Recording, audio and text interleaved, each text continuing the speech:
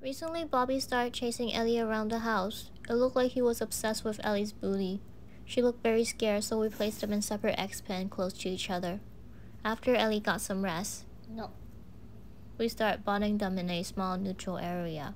We rubbed some basil on their forehead, and Bobby started kissing Ellie's forehead. So we're slowly making some progress. He's not chasing Ellie or pulling her fur out anymore, but he still likes to sniff her booty. This seemed to repeat every summer. Does your bunnies get rowdy in the summer as well?